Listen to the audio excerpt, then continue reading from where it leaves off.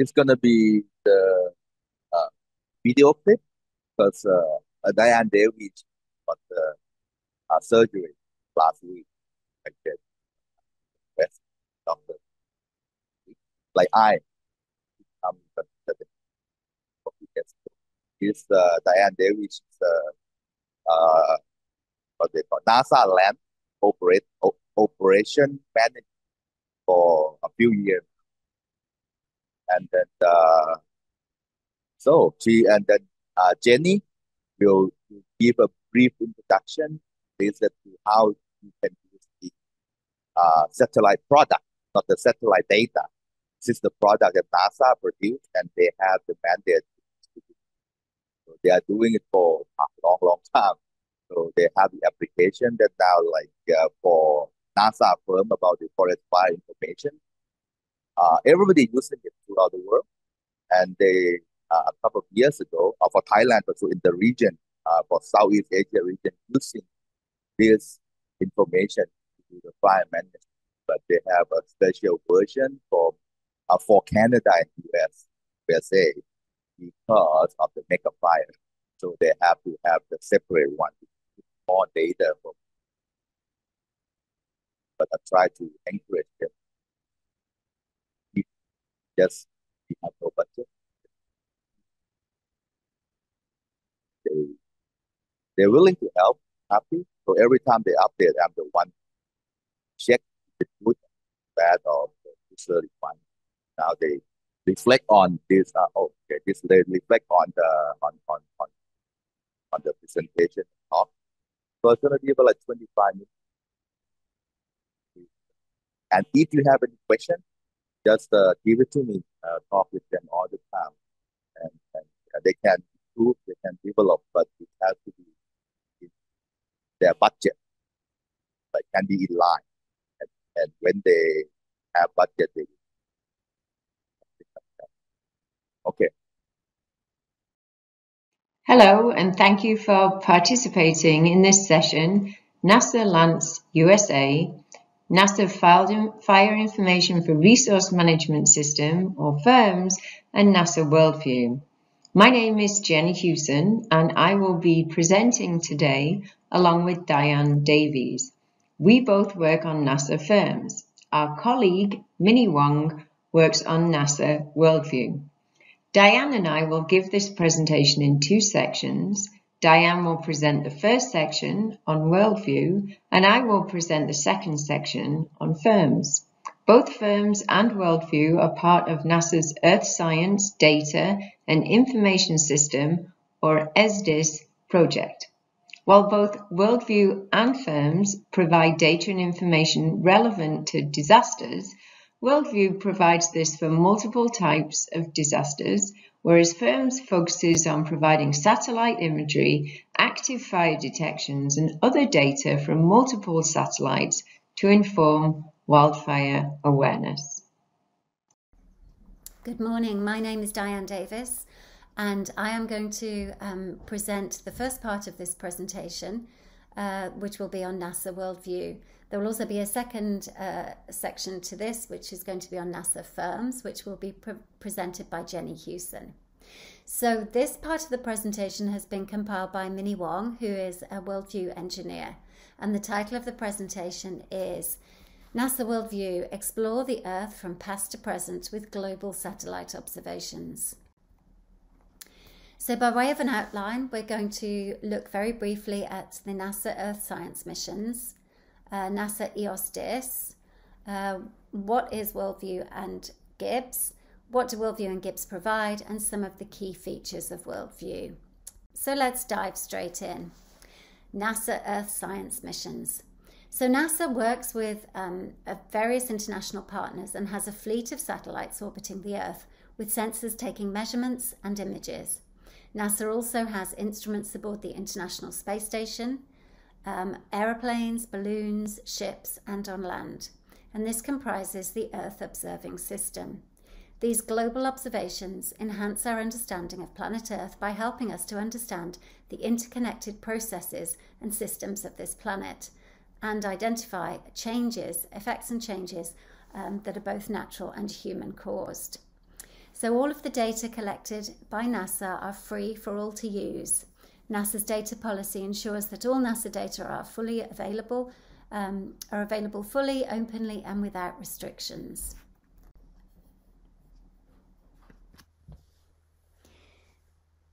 NASA's Earth Observing System Data and Information System, or EOSDIS, is responsible for processing, archiving, and disseminating NASA's vast collection of data from Earth observing satellites, as well as the airborne and ground-based missions.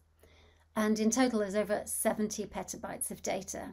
So WorldView and GIBS, or the Global Imagery Browse Services, are the imagery visualization components of EOSDIS. So in this diagram on the bottom, you can see that data is collected by satellite and also obviously, as I mentioned, airborne and ground-based missions. And the data is sent to the distributed archive centers or science investigator-led processing systems for processing, archiving, and distributing data. Now, these centers also generate imagery and vector data for GIBS. GIBS optimizes that imagery and vector data and openly serves it to any client via standard interfaces. So these clients include WorldView, firms, as well as other web clients, GIS clients, and scripts and utilities. So with so much data available, it's often difficult for people without specialized software to view the data or even have the capacity to download and store the data. So WorldView and GIBS makes it easier for users to access Earth science imagery. It aims to provide an intuitive interface to view and download imagery and download the underlying data via Earth Data Search for further analysis. WorldView's code base is also open source and freely available for redistribution and modification. And so there are really three components as shown on this slide. WorldView is the open source web mapping application that enables you to interactively browse NASA's global satellite imagery within hours of it being acquired, as well as imagery from the past few decades. GIBS is the set of services, sort of on the back end, if you like. It provides fast and open access to over 1,000 NASA imagery products for WorldView and other applications via standard-based web services. And also available is WorldView Snapshot. So this is a lightweight tool for creating image snapshots in a variety of file formats from a selection of the most popular of NASA's satellite imagery base layers and overlays. And that was specifically set up for users in low bandwidth areas, or maybe users that are undertaking fieldwork and don't have good internet access. So taking a deeper dive into what WorldView and GIBS provide. So imagery is available in 4 projections: geographic, as you can see here on the left, Arctic polar in the middle, and Antarctic polar on the right-hand side. It's also available in Web Mercator projection, but that's only through the GIBS API. In terms of imagery and data, both raster and vector data are available. The spatial resolution ranges from 30 meters to 375 to 1 degree per pixel.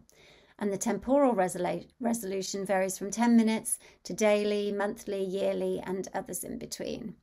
And the latency, that's the time from satellite observation to it being available within WorldView, is 40 minutes for geostationary, approximately 3 hours for near real time, and for many other data sets, that would be a longer latency. There are 2 types of raster imagery: opaque base layers that provide imagery as is. For example, on the left-hand side, you can see the corrected reflectance true color imagery from VIIRS, the VIIRS instrument on the NOAA 20 satellite. And on the right-hand side, you have an example of a transparent capable overlay. In this case, it's chlorophyll, also collected on the VIIRS satellite, but this time on the SMPP. The VIIRS instrument on the SMPP satellite. And these overlays can be changed, the thresholds can be changed, and also the colour bar can be changed. WorldView also supports the visualization of vector data These are static features such as points, lines, and polygons.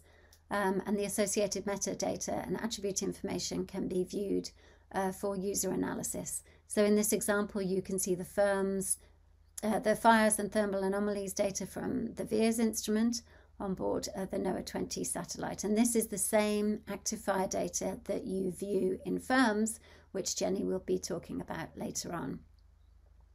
So the vector data in WorldView is still being developed, so there are some additional features coming soon. So there will be some support arrow flow visualizations and inherent magnitude and direction. So that will be coming soon. Okay, so I'm just going to describe some of the features in WorldView, and I'll illustrate some of these through slides. So firstly, tour stories. These enable you to learn how to use WorldView, as well as to visualize certain imagery layers and explore interesting past natural events. And these are incredibly useful. I would highly encourage you to take a look at these if you are unfamiliar with WorldView, and I'll explain more about these on the next slide. You can also create animations in WorldView. So these can be created and exported to view a particular event. You can compare imagery side by side. There's a function to be able to do that. You can also embed WorldView imagery onto your own web page. There's also an event tracker, so you can look at a list of natural events that have been curated by the Earth Observatory Natural Event Tracker, and I will provide a slide on this too. And then you can also download data from WorldView, so you can view the imagery, and if that's something that you think is going to be useful for your analysis, then there is an option to download that related data through Earth Data Search.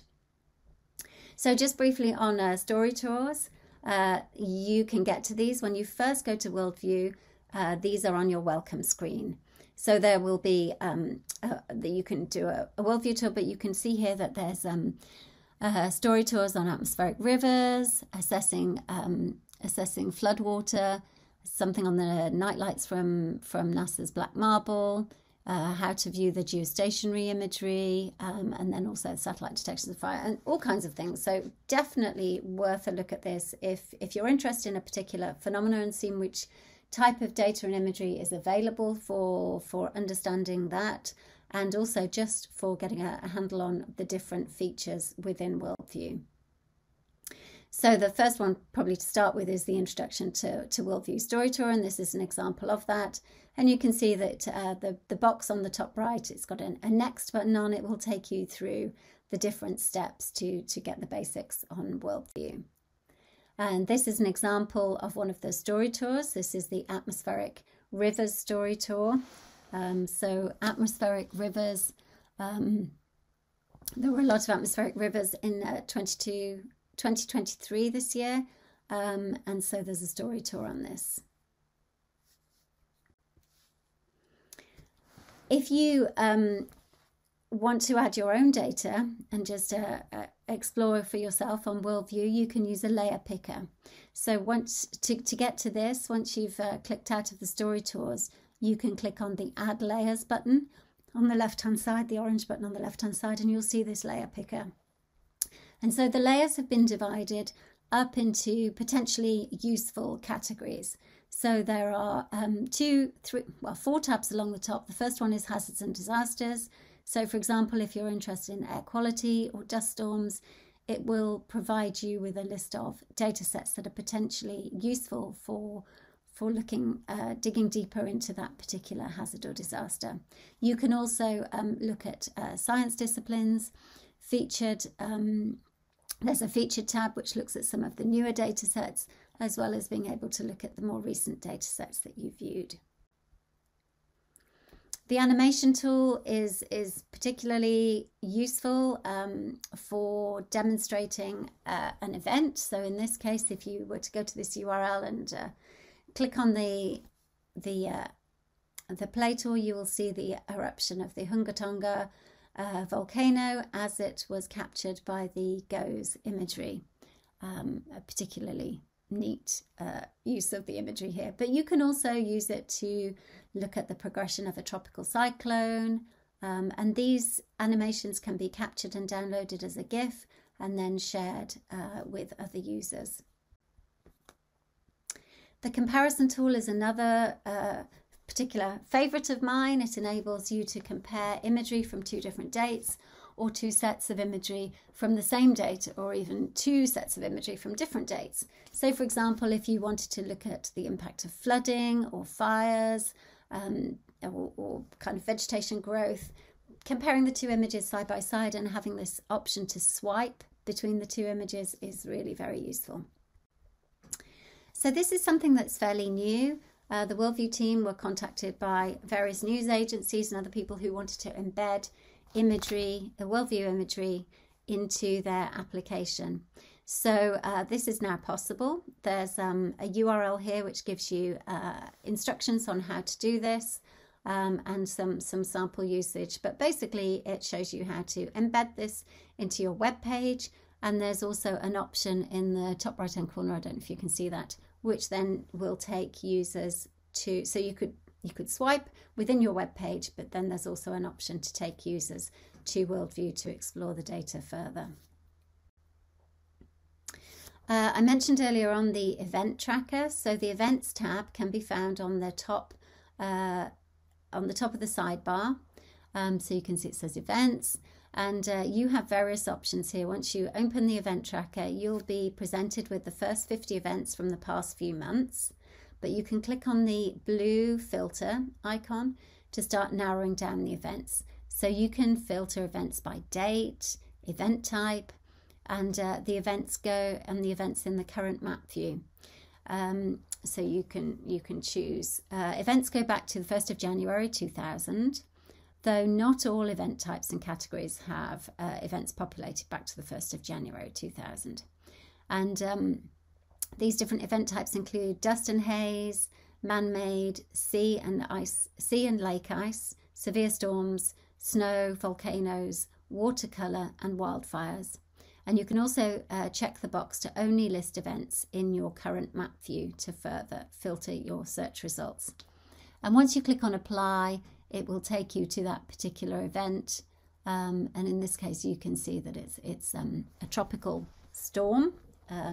This is actually a typhoon from July 2021, and I don't know if you can see on the chart here, but it's got little dots as well, so that shows you how you can track the storm over time. So that's a really nice feature. And the other great thing about Worldview is it's so useful for searching for data and understanding which data you want to download. So by being able to visualize this data through imagery, you can find the granules that you want to download, and then there's an option to download the data through the Earth Data Search. So to do that, you click on the download icon, which is at the top. It's like a download arrow next to the word data. And once you click that, it will give you the options to be able to download the data from, and it will take you through to Earth Data Search for the data set that you have selected. So that's just about the end of this Worldview section of the presentation. So here are some URLs for you to explore further. If you want to take a look at the Worldview tour, or look at a tutorial, or an Earth Data NASA Worldview webinar, the links are here. And here are some additional links which may be of use, as well as a contact for general questions or comments. And at this point, I'm going to hand over to Jenny Hewson, who is going to talk to you about NASA firms. Thank you very much for your time. Thank you, Diane. In this section, we will focus on NASA's Fire Information for Resource Management System, or FIRMS. The outline for this section is to quickly review the background on FIRMS, then to share with you the recently released FIRMS Expanded User Interface, to then highlight several of the modes within the interface, and to provide an overview of the additional tools and services available. In the early 2000s, the MODIS Land Rapid Response System was developed. It was developed at the University of Maryland in the USA in collaboration with the USDA Forest Service and NASA scientists, and it was developed in response to several events, including extensive wildfires that had occurred in the state of Montana. The launch of the Terra satellite in 1999 and the Aqua satellite in 2001, which both carry the MODIS instrument, also enabled data on active fires, for example, to be generated very quickly. This is called near real time. The MODIS Rapid Response System led to the development of the Fire Information for Resource Management System, or FIRMS, providing near real-time remote sensing data and products on wildfires. FIRMS was transitioned to NASA's Near Real-Time System, or LANCE, in 2012. And since 2012, FIRMS has continued to develop, adding a FIRMS US-Canada interface in 2021, for example, to complement the FIRMS global interface. Also, as the number of users of FIRMS has increased, the diversity of users has also increased. FIRMS has many types of users, including scientists, researchers, decision makers, and the general public.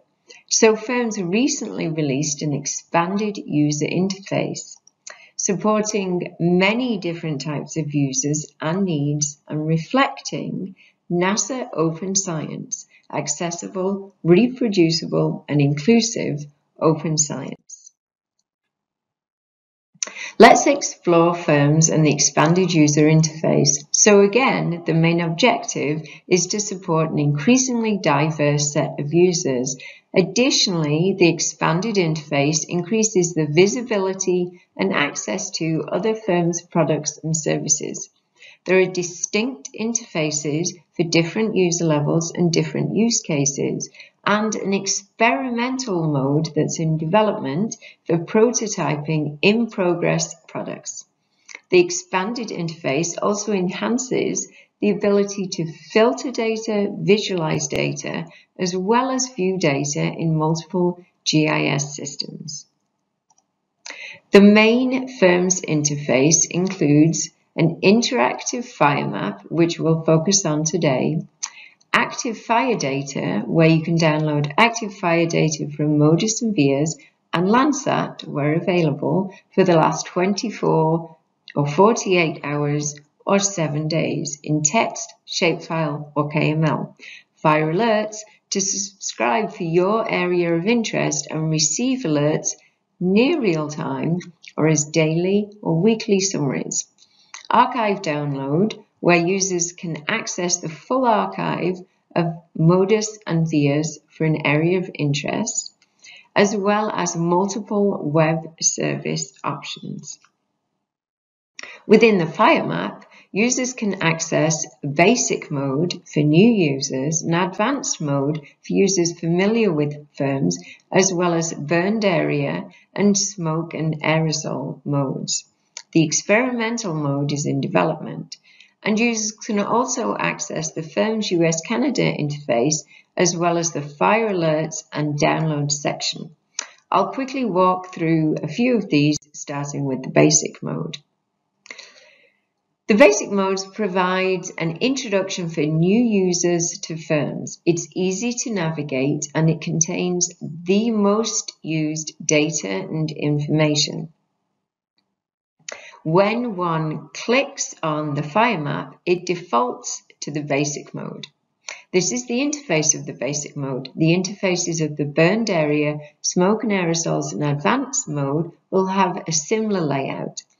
The main map, a menu on the right, a location tool in the upper left, and a number of options along the bottom. In the basic mode, active fire data from the last 24 hours from multiple polar orbiting satellites, notably MODIS and VIIRS, plus the Landsat active fire data, where available, are automatically displayed. Users can access various overlays, including administrative boundaries, protected areas, etc. There are also daily 250 meter spatial resolution true color composite images from MODIS on Terra and Aqua and VIAs on SMPP and NOAA 20 in this dynamic imagery drop-down here. Users can use these options here to change whether they view this information for today, the last 24 hours, the last 7 days, or use this calendar to select a specific day. And here's a quick example from the fires in Chile at the beginning of last year, 2023. There is a location tool in the upper left where one can type a location or enter coordinates of a location. We are looking at the VRVR region of Chile on the 1st of February 2023, and there are minimal active fires. In this screen, we are looking at the same region on the 3rd of February, and there are many active fires visible. I've also turned on the MODIS True Color Composite imagery from the 3rd of February, which is helpful as we can see the presence of smoke from the fires as well as clouds in the northeast of the image. And if I select the time-based option on the menu within this bouncing red box, this gives an idea of when the fires were detected by the satellite. You can view this by hours or days since detection. This is the burned area mode. The main differences you will see will be in the menu. Also, access to each mode is available by hovering over these 3 horizontal lines by this red arrow. This will show you all of the modes and you select the one you want. I'm going to focus on 3 drop-downs: Harmonized Landsat Sentinel Imagery, MODIS Burned Area, and Dynamic Imagery. We are looking at an area in British Columbia, Canada that burned in May, June of last year. Again, I used the location tool to navigate to Donny Creek where the fire was. And we are looking at 4 weeks of active fire data in red from mid-May to the 12th of June. You can select to view anywhere from 1 to 31 days of active fire data. As I showed before, you can also view the active fires by time since detection, and if you select the custom mode from the menu, you can view by confidence as well as fire radiative power, or FRP, the intensity of the fire during the satellite overpass. Let's explore the area of land burned. Here we'll make use of the Harmonized Landsat Sentinel imagery and the dynamic imagery. In Figure 2, I've turned off the active fires and I've turned on a Sentinel-2 True Color Composite image from the HLS imagery dropdown. There are 4 different HLS composites available in firms: True Color and False Color composites from Sentinel-2 and True Color and False Color composites from Landsat 8 and 9. These images have a spatial resolution of 30 meters. It's important to note that these images are dynamically generated, and as such they can take longer to display in firms. There's also a 2 to 3 day lag between the collection of the imagery by the satellite and their availability in firms. Today's the 30th of January, so imagery from the 27th of January and earlier is available. And because these satellites have a narrower swath width compared to VIAs and MODIS, it takes longer for these satellites to revisit the same spot on the Earth and complete coverage of the Earth. Between the 2 satellites, they revisit the same location approximately every 5 days. As you can see in Figure 2, this Sentinel-2 True Color Composite, the burned area of Donny Creek is not very distinct. It's tricky to delineate from the background. However, if we use the False Color Composite, which you can see in figure 3, the burned area is much more identifiable and distinct. This is because of how burned areas appear in the shortwave infrared. In figure 4, we are looking at the MODIS false color composite. The burned area is also very visible here. However, the MODIS false color composite has a spatial resolution of 250 meters. Again, the harmonized Landsat Sentinel or HLS imagery has a resolution of 30 meters. So if we zoom in, this is the MODIS imagery, the false color composite again, and this is the harmonized Landsat Sentinel imagery. You can really start to see the linear features such as roads, as well as the different burn characteristics compared to the MODIS imagery. The next figure, figure 5, is the MODIS burned area product. This product can help inform the extent of an area burned. This is NASA's standard science product, and it is available with a time lag of several months.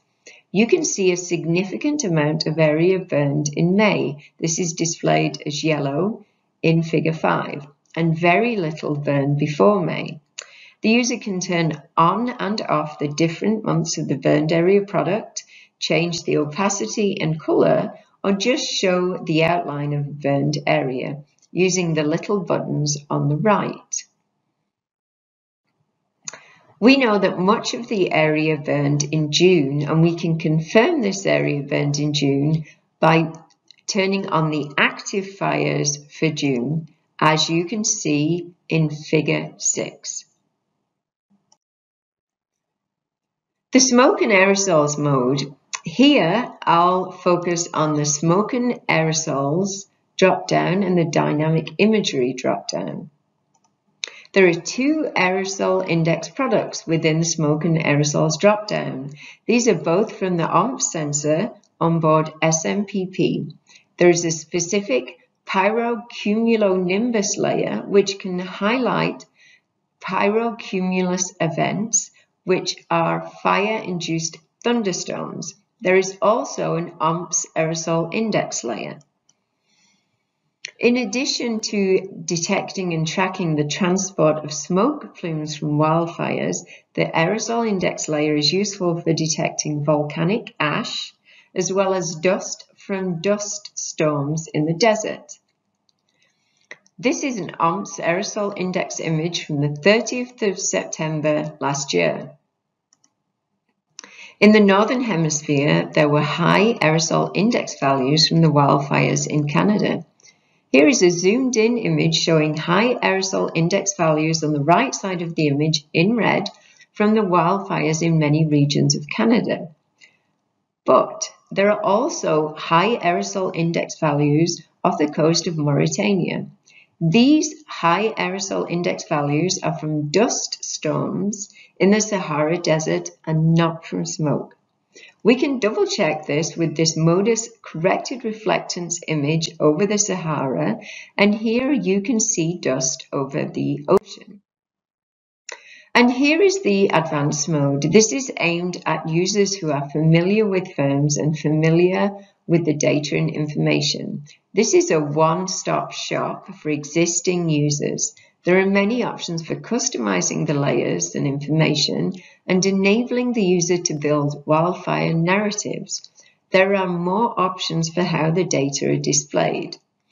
You can see here in the top of the menu, data can be displayed for today, within the last 24 hours, the last 3 days, or the last 7 days. There is also a sub-daily option, which I'll show in a minute. There are more options for the user to turn on and off individual layers and to color code, etc. I want to quickly highlight some of the products. These include the Landsat fire and thermal anomalies data. These data are available within firms within 30 minutes of satellite overpass, and they have a spatial resolution of 30 meters. They're available every 8 to 16 days between Landsat 8 and Landsat 9. They're currently available for the area displayed in Figure A. Another product are Ultra Real-Time, or URT, MODIS and VIIR's active fire data. While FIRMS makes available global coverage of MODIS and VIA's active fire data within 30 minutes of satellite overpass, these ultra real-time data are available within 5 minutes and usually 1 to 2 minutes. These data are currently available for the area within the solid circles in Figure B, but we're aiming to expand coverage. We've had many requests to add geostationary active fire data. These are not NASA data, and they come from various space agencies, NOAA, ESA, EUMETSAT, and JAXA. Geostationary satellites orbit high above the equator at speeds equal to the Earth's rotation, so they can provide continuous coverage of an area over time. This figure shows the coverage we have from GOES 16 and 17 satellites covering North and South America. Covering Africa and the Middle East, we have Meteosat 9 and 10. And for the Southeast Asian and Australian regions, we have data from Himawari. Active fire detections from geostationary satellites occur every 10 to 15 minutes and are generally available in FIRMS within 30 minutes. The spatial resolution of these data are much more coarse than, for example, VIA's. As you can see in the figure on the bottom left, these are VIA's 375 meter spatial resolution active fire data in red. The geostationary active fire data in yellow have a resolution of 2 kilometers sub-satellite. This means directly below the satellite. This spatial resolution also increases away from sub-satellite. It's important to highlight the geostationary active fire data are still in development, and these data can have a higher number of false active fire detections. We prefer users use active fire data from the polar orbiting satellites. These are labeled recommended in the menu. The geostationary data should be used with caution, but for a big fire, they can be useful for looking at the trajectory of the fire. A quick example using active fire data from the Himawari geostationary satellite for a fire in Queensland in Australia on the 24th of October 2023 is displayed in these figures on the lower left. They show the temporal trajectory of the fire every 4 hours. The sub-daily option from the menu in the top right can be used to view active fires every 10 minutes up to 1 hour or every hour up to 24 hours. Another handy drop-down is the orbit tracks and overpass times. This drop-down includes the daily orbit track path and overpass times in UTC for the polar orbiting satellites included in FIRMS. The list is on the left here. These can be used to identify the anticipated time that a particular satellite will overpass a particular geographic area. A few other notes. Throughout FIRMS, a Learn hat is available from every mode to explain what is in that mode. Little eye symbols throughout the modes provide more information on each data layer. Half circle symbols enable the user to change the opacity and color of each layer in many of the modes, and there are also extensive tutorials, frequently asked questions, and more resources accessible throughout. For users who would like to ingest FIRMS data into their software, browsers, and tools, FIRMS has developed added utility, including web services which are accessible here from the main FIRMS interface. These provide several ways to get FIRMS data and using multiple GIS, QGIS, ArcGIS, Google Earth Engine, etc. Users can explore each of the services listed here.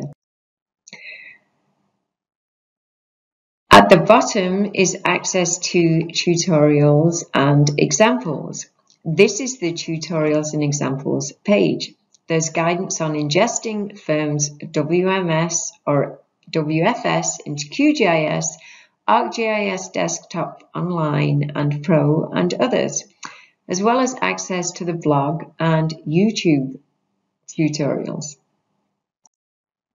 And the newest edition, accessible at the bottom of the tutorials page, is the Fire Data Academy.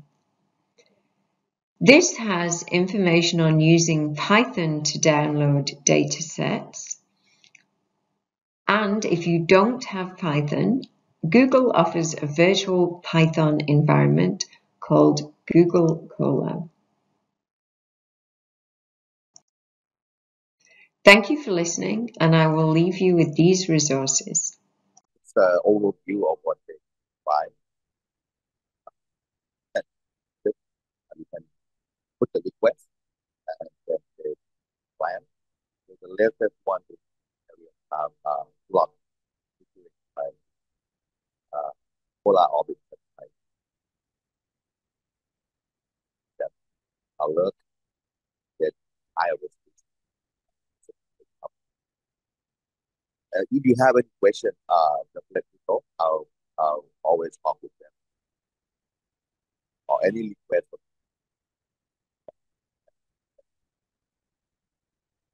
Okay, for the next talk, it's going to be from New Caledonia, since it's here. So yes.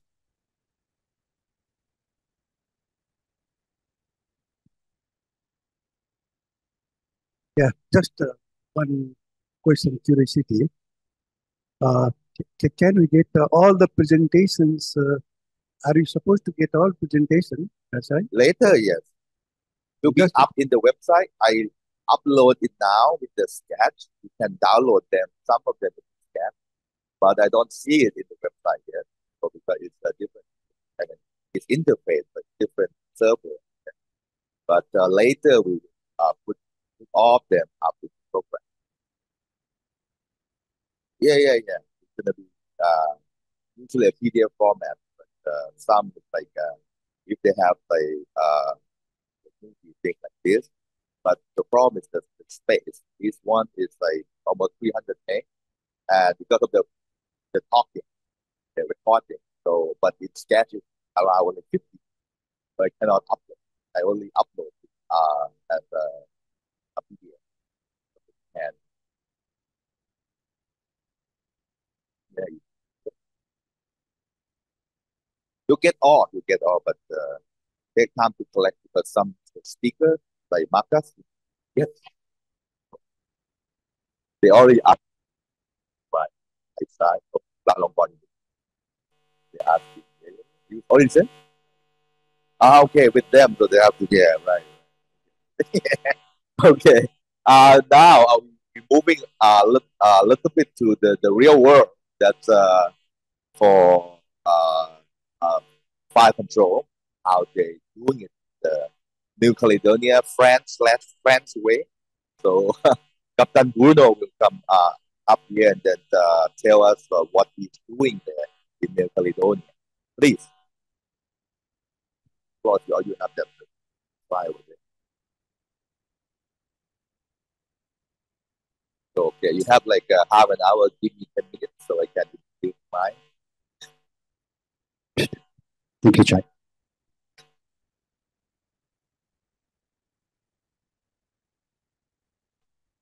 So I'm the Captain Bruno Kitosi. I'm the fire chief of the city of Gambia in New Caledonia. I'm a fireman for 32 years now, and what I'm going to share with you is the feedback of what we're doing in my country since now 10 years, when we use all the data that you bring here.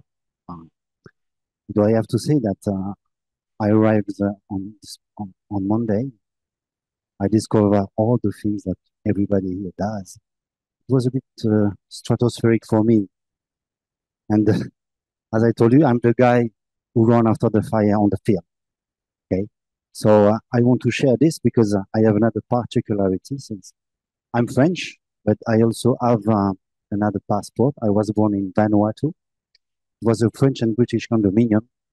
And what I did in my city in Denver, I also share it with my colleague in Vanuatu in Port Vila, and he does the same. So that system works on two countries. The point is two small countries from the South Pacific. And I want to share this with you because, as I told you, it's a feedback. And I know that it works. So we will start by a bit of geography, of course. A bit of history, the city of Dambea, my city, wildfire background. Excuse me for my English, because maybe I'm French. So in New Caledonia, everybody knows what's New Caledonia. The story of the fire service began after World War II. The American left a few trucks because it's from New Caledonia that the first base is. It's from New Caledonia that all the U.S. Army forces went through the South Pacific to go to Japan. It was the 1995 or nowadays. So here we are, as you see, New Caledonia is here. At about 2 hours of French from Sydney. Yeah, 2 hours. Yes, from Sydney. So 400 kilometers long, 80 kilometers large. The fire stations are up. So the fire station are here, red. So you can have 50 or 100 kilometers without any fire station. So Dambea, my city, we have 35,000 people. 38% of the present are 20 years. It's a young city. We also have lots of agricultural area, and the biggest consumer development zone of France. When I came in Dambea in 2004, we were 14,000 people. 20 years after, 38,000 people. So it's huge at the scale of New Caledonia, of course. So this is my city. So we are by the sea. The city is between the sea and the mountain. It's important for the bushfire. So the mayor, well, told me my term is 6 years. So the fire service works under the command of the Lord Mayor. We do all the current business. I mean, when the firehouses or the car accident or all the current things that the fire station does, it's under the command of the mayor. If the crisis has to go up, the mayor go to the president of the province, and then all the reinforcement are coming from the president of the province. So he told me, okay, my term is 6 years, so I want you to take care of the Northwest sector from 2017 to 2019 and 2020 to 2022 Southeast sector. The river cuts the town in two. South is more urbanized than the north. This is my city, as I told you. And we have then the Dambea River. We also have flood. So the flood are very dangerous because it cuts the north from the south, and the north doesn't communicate with the south. So we have, during El Niño, the floods area, and during El Niño, the bushfire area. So the historiography, terrestrial device, aerial device, information, the regulation. Determine sensitive area in order to prioritize action. How? September, we practice road maneuver, off-road driving, forest fire theory. October, practical maneuver, isolated vehicle or several trucks. Cartography, risk zoning, then topographical analysis. And here is the moment when we need all your data. All the things that we saw yesterday and this morning are used at this moment. The cartography, risk zoning, then topographical analysis, contact with landowners, of course, because the bushfire are in direct concern directly the landowner for cattle or agricultural purpose, of course. And After that, we diagnose the potentiality exploitable leads, the creation of forest fire trail specimens, and repertorization on cards. That's the biggest point, because as I told you, we need this data. Once, it's an accident. Twice, it's a coincidence. But 3 times, it's a point of vigilance. And here is the point. So, of course, there's nothing better than the field. We can stay in the office as long as we want, but on a certain moment, we need to go on the ground just to make recognition, of course.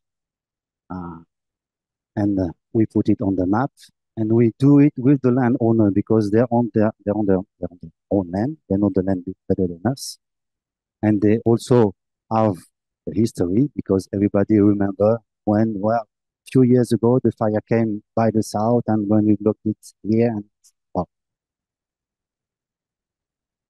and we do fire breaks as well.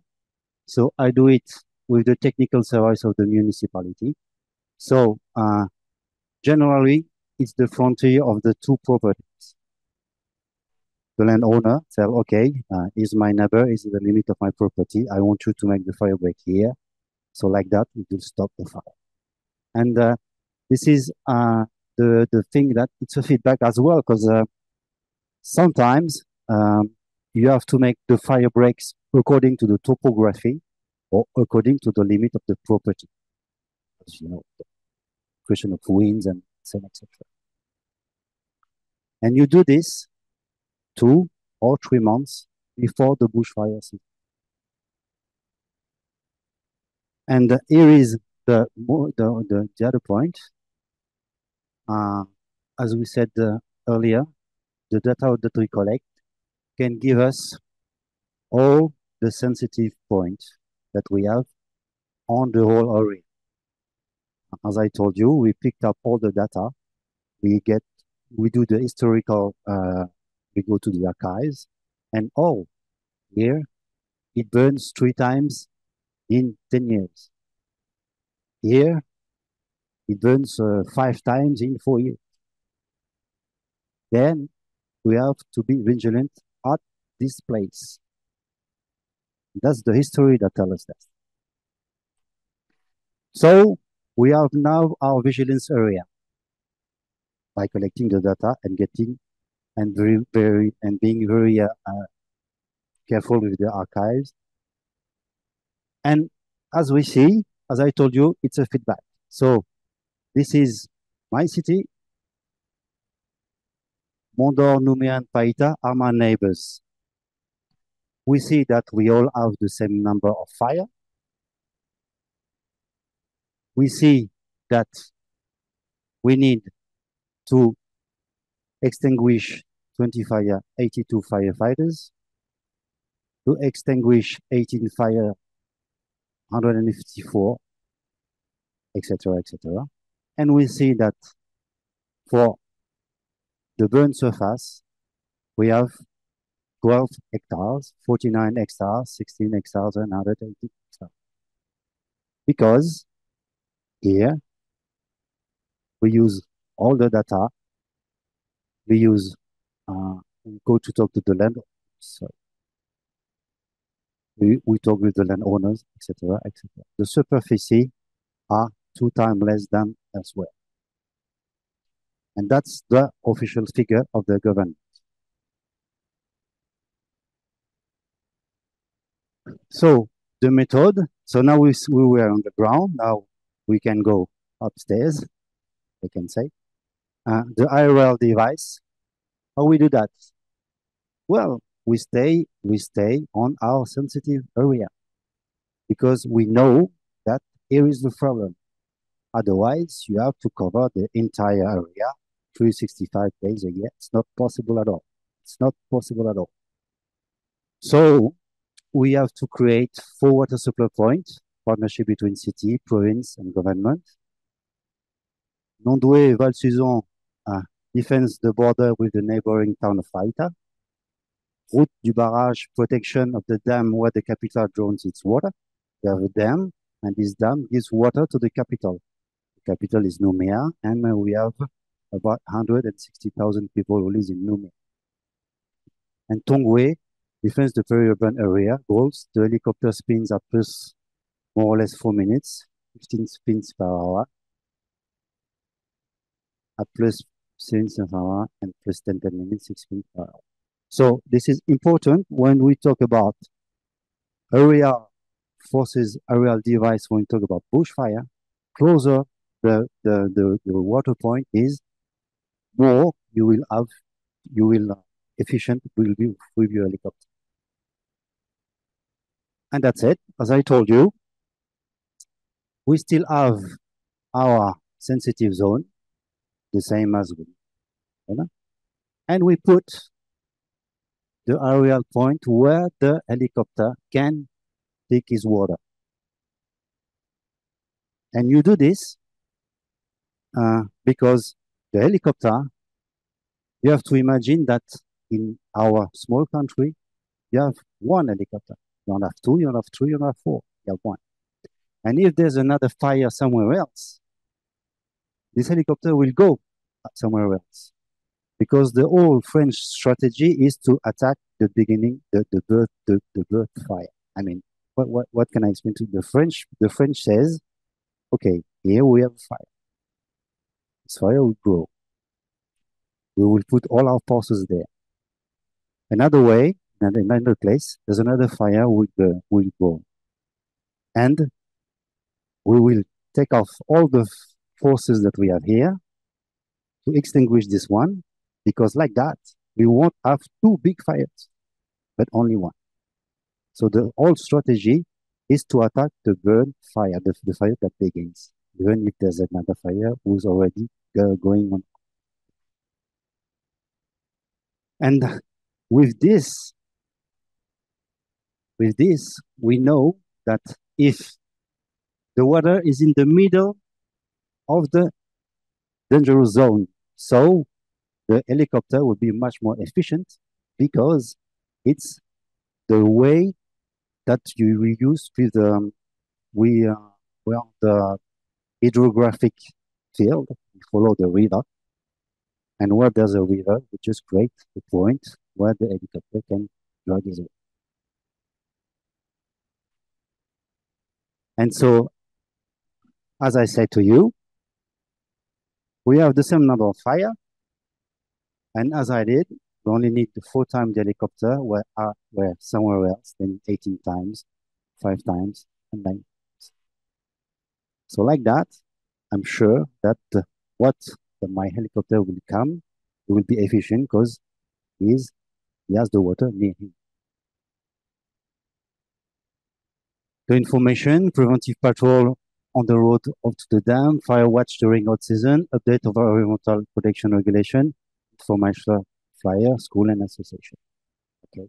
So when it's summertime, we said we do this. Let the road free for the rescue people. No camping fire. Don't drop your cigarettes, and clean around your house. And always be careful during the hot season. And that's the flyer that we give to the people. And we watch with our colleague from the police and the fire service as well. They're all together, okay? Because this one is to prevent, and this one is not to prevent. But they both work together. They go on pair. And the mayor, okay, against the struggle,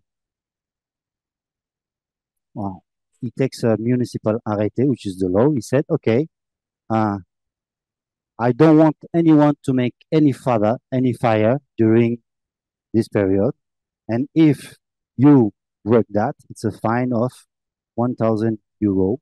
So it's $1,000 per hour and per truck. It works. It works. Okay. Well, we all know this, is the mitigation of the risk.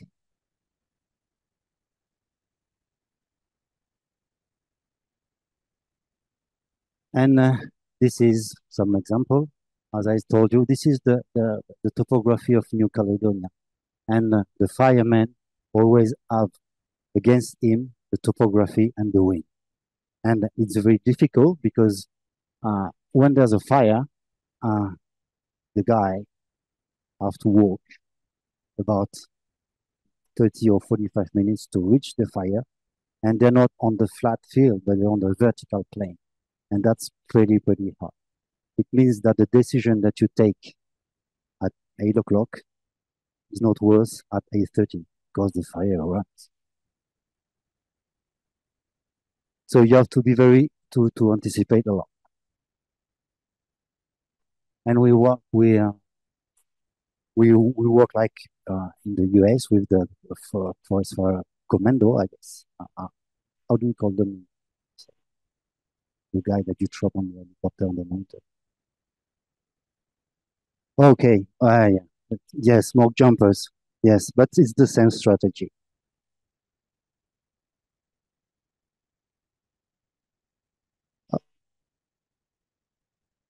Here we are. Thank you for listening to me, and I really want to thank Chai. First. Yes. I come from Australia. I know this, but what's the most common source of the fire? The common source of the fire is the man in New Caledonia, the Melanesian people, the locals. They have a very how can I say this? It goes with the agricultural calendar. You understand what I mean? So that's the first point. And the thing is, they forget what the elders teach them. What I want to say is, before, they were all cleaning the area, and they put all the grass in the middle. They light the matches, and okay. Now they just light the matches, and just to use this area, they will burn the entire road. And they forget all this. And now we try to teach them back what the elders told them, what they forgot. And we also have to say that it's a tradition. The fire is a tradition. So it's not good or bad. It's cultural. That's it.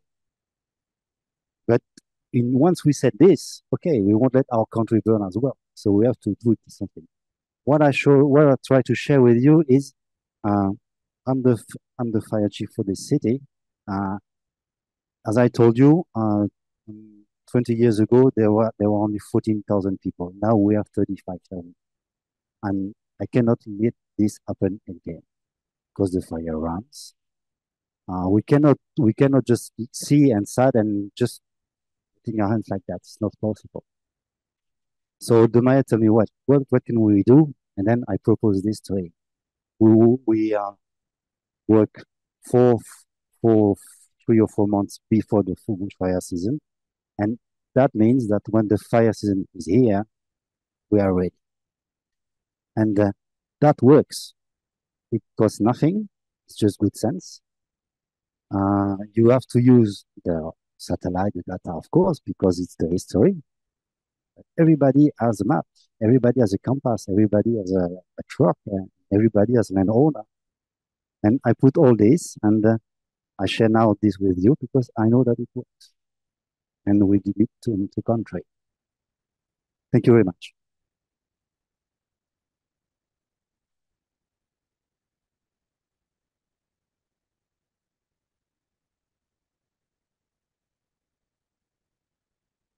Short question. Yeah.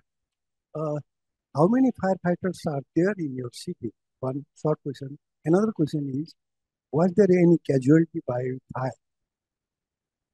So the New Caledonia, as I told you, 400 kilometers long, 80 kilometers large. We are 700 firefighters.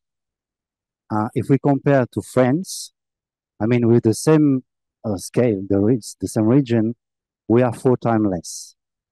4 times less. I have under my command 80 firefighters, 20 professional and 70 volunteer.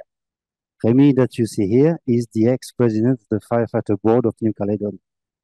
So he's a very, very important person back at home. But the thing is, as I told you, the story of the fire service begins after the World War II, so we are very young. That's something we have to put in our mind. It's not the same as France. The fire service in France starts 200 years ago. But now, the other point is the New Caledonia has a specificity. It's not a French colony, it's a territory of overseas. What does it mean? It means that the security civil it depends on New Caledonia, not out of France. France keeps the regalian competence, money, justice, army, police, but all the rest, education, health, rescuing, is depending on New Caledonia. New Caledonia is known because it's an entire place of nickel. New Caledonia works with mining. And that's why, well, we are now responsible of our own country, even if we depend on France. It's not a French region, it's not a French department, it's a country or overseas depending on France. And yes, we had casualty as well. 3 years ago, one guy died. His name is Apan57. One guy died on a fire. As at the moment I'm talking to you, we have a fire who started 3 years ago, from 3 days ago. We already burned 600 hectares. And we have reinforcement from France who came to help us because we are just exhausted. Two weeks ago, the president of the government of New Caledonia says the bushfire are now at the level of national crisis. So everybody wants to know what happens about bushfire. We have two big examples, Australia and New Caledonia.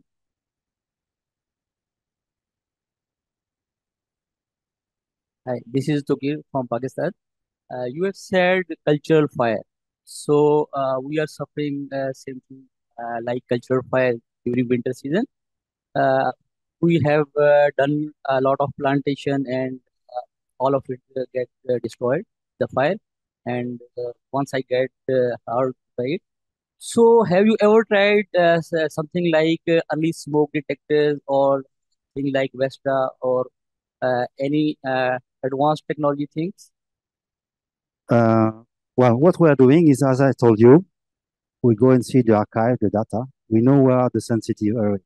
And you have to work on the sensitive area. You put a point of water for the helicopter. You put the fire watch. You put the fire break. You will have fire anyways.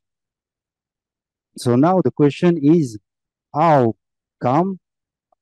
will I do to minimize the superficie? And that's the only thing you have to feel, because you will have the fire anyways. You can put a policeman at the same. The people will light the fire anyways. We all agree with this. So we are living on the area which is actually situated on LOC. So first of all, we don't have helicopter, and if we have, it's not possible to use helicopter in that area because it is LOC, line of control. So I am looking for some cost-effective and effective solution. Yeah, also, we said water tank. A water tank is a good solution. I mean, as I told you, the purpose is the fire will be here. The fireman, what is a fire? It's just combustion, and to extinguish, you need water. That's it. That's the point. Trying to talk about the technology that detect of the smoke. All these are tools. We are trying. You understand? All these are tools. An helicopter is a tool. A drone is a very expensive tool. Satellite is a very, very expensive tool. But you need the guy on the ground. No? That's the point. That's why I was telling you this morning. For me, it's very stratospheric. We're doing IoT and trying to get location of the fire. Okay, but I will. it's much more detailed than that. When you go in the terrain, go into the forest, you saw the standalone one with all the solar cell, every low cost sensor. Okay, try to find where the fire. But in terms of our firefighters, like usual training, we need to know the real location. Because when you go to the mountain, you go up to the wrong ridge, you have to come down and go up again. So the accuracy of the location of the fire is very like Sunta from Nepal, like here Pakistan or Afghanistan. But if you get the wrong location, it's quite difficult to go up and down. So this is also the question that you answer. You cannot say that our accuracy is perfect, but wrong ridge cannot. So that's one thing. But the system, yes, they have the camera system. Indonesia using it. The AI system that can cover 35-kilometer radius, but the cost probably is a thermal camera with the high resolution camera and working like it can detect 35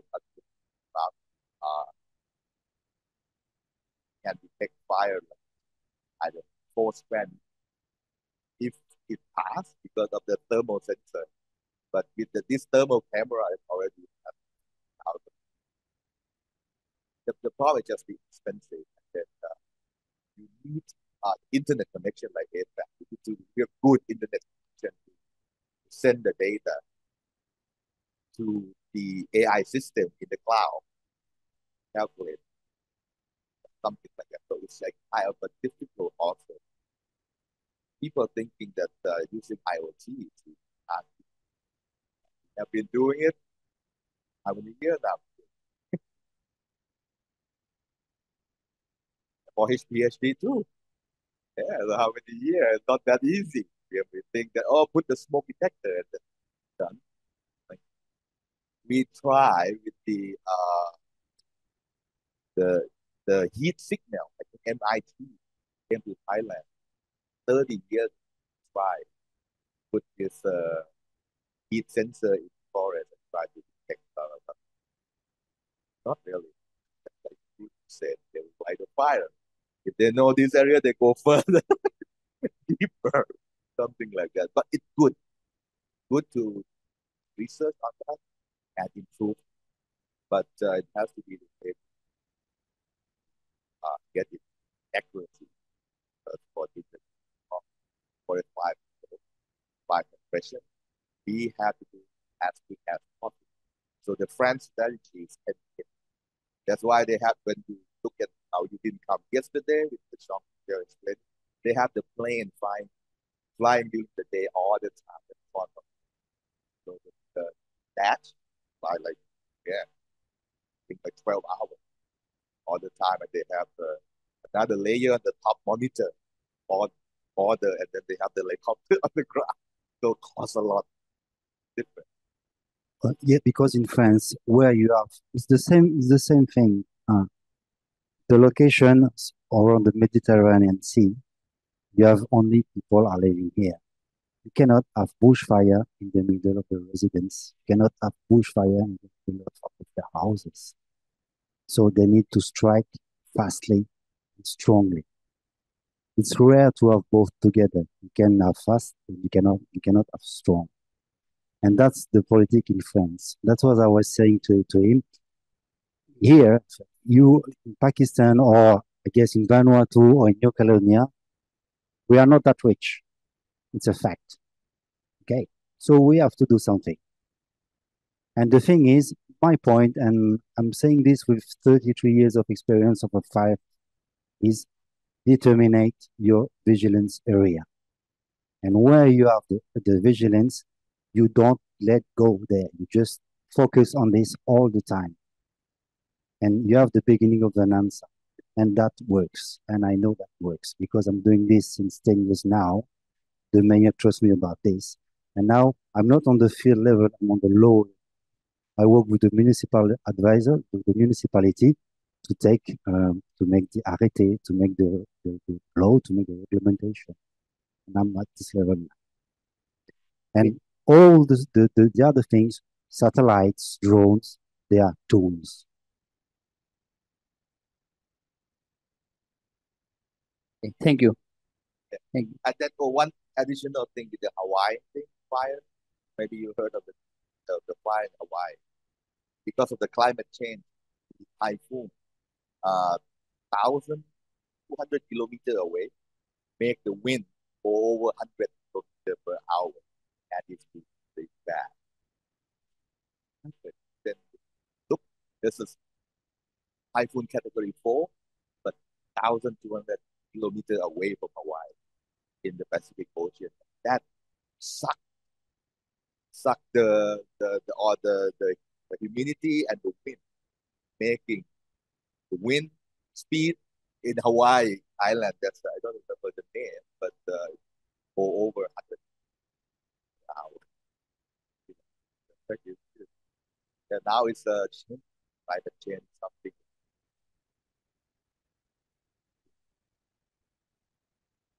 Okay, thank you. Okay, last, but okay, we have 5 minutes. I'll show you. This is already online, so I'll show you. It's just the uh. Oh no, not wrong one. This one.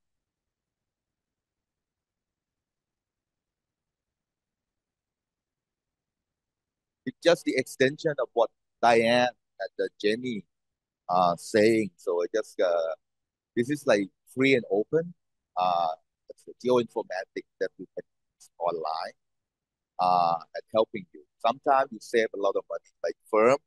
That I have been doing it with firm since 2004 when they were in Maryland, geography department. We even have a file mapper for Thailand file mapper. But they're developed now into the firm system, and then the people can use. It's free of charge, and some people they get the project and then spend a lot of money just getting the data from NASA, from ESA, and then we visualize it, charging application. It's already there. You don't have to pay for it. Just I know how to use it. So this is like a list that I make for you in terms of the fire, smoke, and hydrology that you use for free first. And then you know if you need more capability of your area. So you can that quickly. So just fire informatics. They have hydroinformatics now. We have fire, smoke, and this like free of charge data. I maybe I show a little bit and then go to this is what we do. Then this is the global network for the fire global network. Now this will move to FAO, or not now, officially move to FAO. So we are part of it at the Upper ASEAN Wildland Fire Special Region. So this is HII. You heard about Hydroinformatics Institute for the state that Dr. Jack talking about. This is just the history introduction. I work here. So this is the place of other like this for free doing. Yeah. So this is NASA. That's Diane explained how they do it. Now they can make it faster. So NOAA, I don't know the new technology that they can transfer the data very quick update. So you used to wait when the satellite comes, you have to wait longer. It used to be like 2-3 hours that they distribute the data, but now it's 55 minutes. But now they aim to be 30 minutes. How you transfer like terabyte of data up to space and can get the product. So now it's changing. But I don't know. This I know from NOAA. The guy from NOAA has told me that they can do it. So this is the list. Well, say that I go in quickly. This is the same thing. You look at it before the introduction. This is another system that I told you that the Winfried Schroeder, he is the one who wrote the fire code. NASA using the same code. Good friend of mine. So we can get faster active fire from Winfried Schroeder. But the problem is not free. I mean, it's not just fill in your email address in. It's not easy to use. You have to let him know that you want to receive. So currently there's for ASEAN only and Nepal. Other countries not. This is like a special channel because NASA can deliver it like 1.5 hours. As I said, because we need to control fire as soon as possible. So we would like to have the data as soon as possible. So the fastest way that they can do is as fast as US Forest Service can get. So I said, okay, we did it for Thailand. We did it, and we did it for ASEAN. Now, Nepal, because of the APAN meeting, Apan57, in Nepal, and then Sunta was there talking, so asking, please do it for Nepal. Now Nepal have it. But this can be expanded because he's the one who controls the system. Example, another system is the same satellite, different product. This guy trying to detect ground fire, which is yeah, so it's different. They use different algorithm, same data. So this one can detect like a ground fire better than the common one. It's a different algorithm. So you can access that camera. Now everybody change to the camera much easier. So from the fire watchtower, so now they use camera and AI system to alert you. So you can go, but the problem is the fall alarm. Okay. Because sometimes area just go, not simply as that. Budget, everything play a role. This is like smoke informatics, like Jenny, Diane showed it that they have the aerosol product daily satellite pass every day, and they produce this. NASA also do it. Then different saw this before, and then ESA also have a special satellite, Sentinel-5, that decided for this, for the smoke detection, for the aerosol detection. So the sensor design like that, also free, online. You can use it and come every day as well. But you have to know how to access it. And then this is a Sentinel Hub, like I said. One Sentinel Hub is funded by European Space Agency, funded by European Union, that they have this free of like Laurent yesterday saying that the emergency system. So this is the same thing, but distribute the data differently. Because the smoke have different databases. At least the top one, 3 of them top one from NASA, one from Copernicus system in Europe, and the other one is from UCA and INCA, that they provide. Of course, the value are different, calculation. They use the same data, but the problem is the calculation they have. So it's slightly different, but the trend are the same. And now the new guy for NASA, he using the satellite, and now he can detect smaller fire, add it up. So he said his emission used to be 100, now it have to be like 40% more. So he's collecting data. When you include small fire, before you cannot really detect it with the notice, 1 kilometer. But now they develop the algorithm to detect smaller fire, so they can include that in the calculation. And the emission, like for example, carbon emission about 40%. We will recalculate this.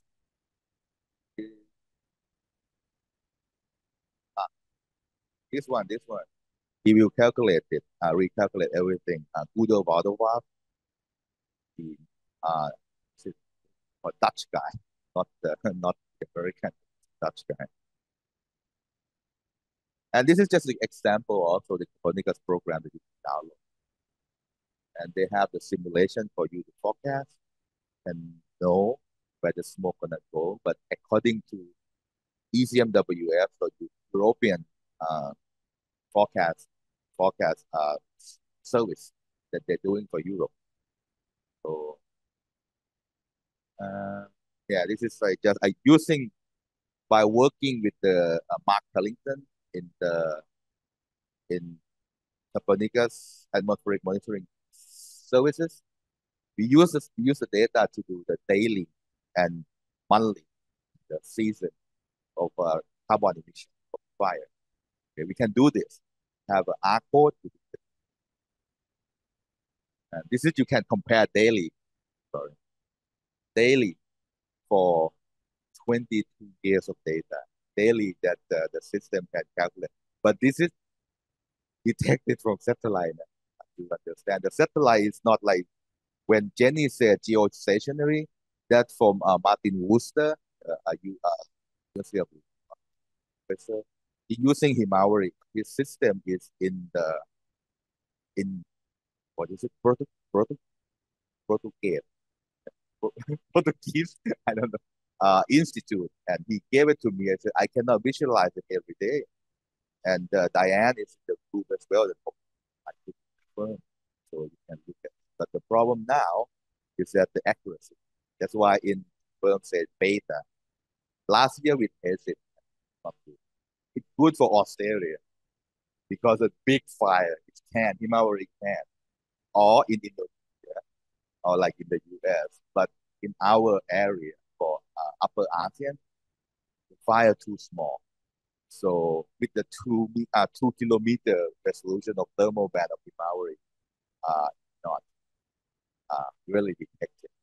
So still, but like according to Sobue-san, the Himawari 10 and 11 improved it by copy what the both 16 and both 7 both weight sensor 1 kilometer thermal band of the best. They will copy that and launch it.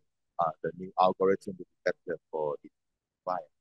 Because Himawari currently, the thermal sensor decided to only detect the cloud temperature, not the surface temperature. So it's right. Okay, just at the end, I'll skip to the end, and then this it will be, you can look at this later, but just to show that you can do it for free into the data. This one is you asked, this is a low cost sensor. We have this low cost sensor to try to, but mainly detect the air quality. But is the standard is the problem. Researcher in Thailand arguing that they would like to use the low cost sensor instead of the main station, but the quality not the same. WMO cannot do that. So you can tell, you can use it as a trend at that particular time, but to use it as a scientific standard, you cannot. So this is example of Thailand side that they're giving funding for different university to do the local sensor and see a lot of them. And I heard one ministry got gonna build already installed another 8,000 local sensor, but quality is really not that high. That's also the problem. And then this is purple air. Usually people buying this from the company and install and you can access. You know? Okay. This also from ECMWF that they can doing this free data and forecast. So you can use a fire danger rating system from this system, and they forecast. They can tell you how dangerous the type early one. So this is for free as well, but the resolution is because they do globally. But in Europe, go down to 1 because this system is in Europe. Copernicus is an European Union, and that's those people they pay. So you can use 8 kilometers But they have the forecast like this forecast here, long range. So to at least you have in mind what's gonna happen, like what happened to the El Nino in New Caledonia, in Australia. On the top, I think like rain, flooding. It didn't follow. Yeah, it's flooding and then it's dry, a lot of fire, like countries with problem. So this is free system, okay, that you can access. Uh, like this, you can do the forecast here. It can have the uh calendar for you. Okay? It's like 7 day forecast. At least you understand what's going on or what's gonna happen. This is for Thailand system, but Yun Yong do it here, and then the Royal Forest Department operate. We will update this system. We're working with Canadian Forest Service to update because it turned out to. So we have to change, but we will. But we asking. This is for Laos, India, Cambodia, and Myanmar also. But yeah, the system now have to, but have to wait for Canadian Forest Service. Unfortunately, this year they have a lot of fire, so they're not free. They're busy. They're busy. So it's fine. Understand. Open forest can do some. It's free. Can do some calculation of the burn area and plotting. You don't need GIS. This is online. You can make graph and so from the satellite data. More is 23 years of data that you can plot. Just quickly that you can do. So you can compare and you can upload your shape file to any area you want. So that is that's helping a lot. So then have to go to like download the satellite data, put into the GIS software, analyze it, calculate it. This is you just upload and you just click then apply and it will come. And this is the system that we use in Thailand. Highwater.net is the national water and hydro information. And yeah, this is inside. And of course, windy, everybody knows this. And very good. First, when they started, they only have wind. I love it. Good, correct. And then visualization, very, very good. And they start to add. And eventually, I don't know, 4 or 5 years ago, they got 300 from Norway to put Copernicus, like ECMWF data in that system.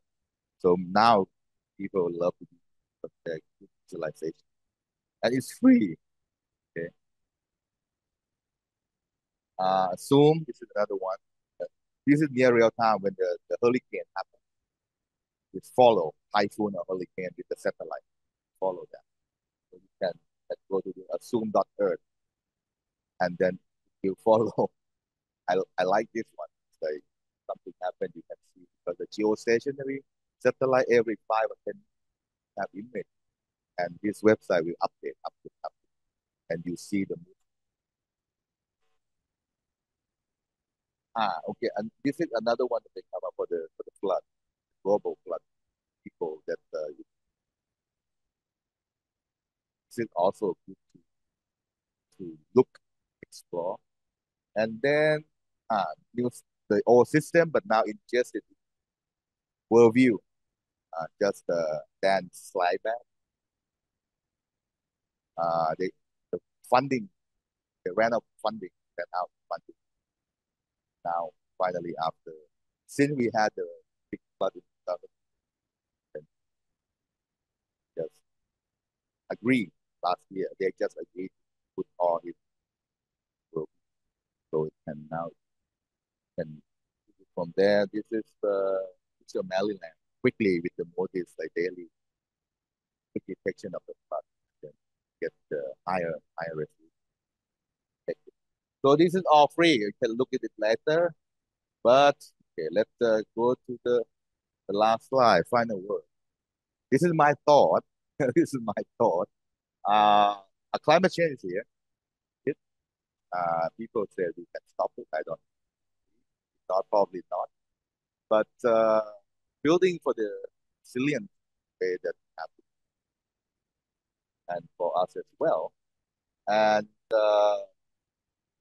even we are in different boat, different countries, not working together. I don't know. I keep asking, please try to work together and survive. But to stop disaster to come, it's already happened. Just the way that, like I talked, Mother Earth is adjusting, just like left, right. Don't know that. Please, if you and just work together, just open. Just, my God. Sorry, go over 10. Yeah, 15. So I have no question that we have to get ready for another special talk, Professor Ninomiya, on the 6th floor, and then start dinner at that time. Okay, please go up, and nobody come up to update his presentation. He changed it. I said, come at 4 o'clock. So I have to go up and change it and come down. Thank you for coming. And tomorrow, if you have time, we have separate working group, 3 working group. First in the morning, the first session, the same room, disaster mitigation. Then just come and talk and discuss how we will try to work together. The second one gonna be open and sharing at the second session. Also the same thing. We want to discuss and talk, not just make presentation. But next time, so we try to change that at the afternoon for agriculture. But we try to work it out. 1.5 hour, 19 talk and see how we get funding together. We try to do something together. Tomorrow still have a 3 session. And Thursday, if you like the queue, open queue. We have the training from the Taiwan morning. Free tomorrow. Stop by. Thank you. Please go up to the opening ceremony.